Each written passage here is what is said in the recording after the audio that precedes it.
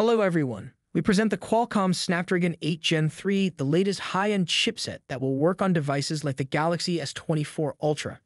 The revolution of generative artificial intelligence that you've been waiting for from the flagship Android 2024 is already here. The Qualcomm AI engine for 4nm TSMC was developed with a special focus on generative artificial intelligence to bring to life new use cases. It supports multimodal generative AI models to provide new capabilities based on voice, text, and image inputs. On-device personalization is enhanced due to the increased eye performance of the Qualcomm Sense and Hub up to 3. This means that assistants like Bixby or Google Assistant will be better able to use your preferences to provide more personalized responses. The improved Hexagon NPU can boast a 98% performance increase over last year's. Qualcomm claims an increase in CPU performance of 30% and a 20% increase in energy efficiency. The Creo processor has one main core based on ARM Cortex-X4 with a frequency of up to 3 GHz, which is 100 ms faster than the previous chip. 5 performance cores are one more than last year, running up to 2 GHz, and 2 efficiency cores at 3 GHz, all of them totaling 4,300 ms faster than Snapdragon 8 G2. Improving the gaming experience on mobile devices was another focus of the Snapdragon 8 Gen 3. The company claims that the updated GPU from Exynos is 25% faster with the same power consumption. Hardware-accelerated ray tracing, last year's novelty, has been improved thanks to support for global illumination and Unreal Engine 5. Mobile gamers will especially appreciate the support for games at 240 frames per second.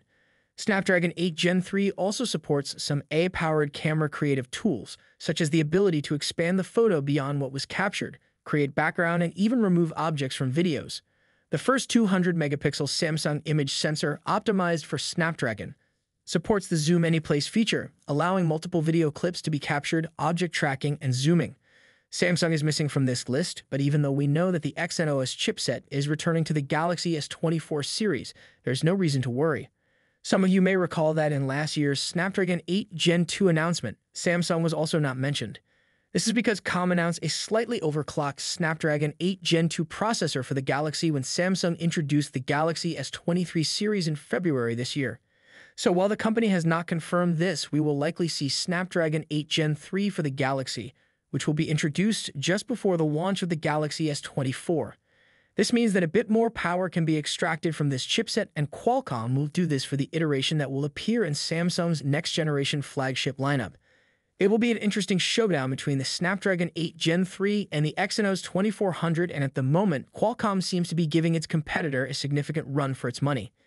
It's no secret that Samsung wants to produce 3nm chips next year and plans to establish production by 2022 and 2027, respectively.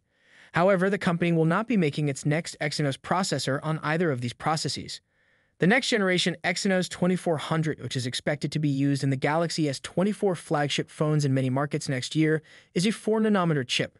According to a new message from Korean media, Samsung's first 3nm AC solution will be intended for the next generation of Galaxy watches in the second half of 2024. I'll keep you updated, so please subscribe to our channel. Thank you for watching. Wishing you all the best.